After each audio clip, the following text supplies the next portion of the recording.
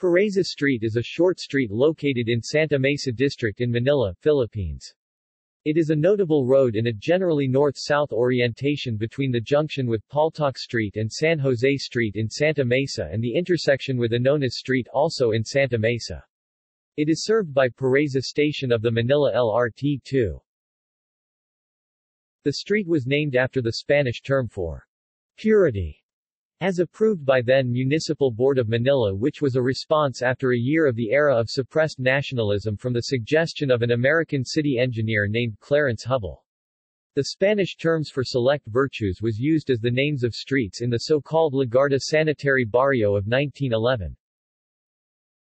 Route. Pureza Street commences at the intersection with Paltok and San Jose Streets in the north. It heads due southeast, traversing some of the major places in Santa Mesa.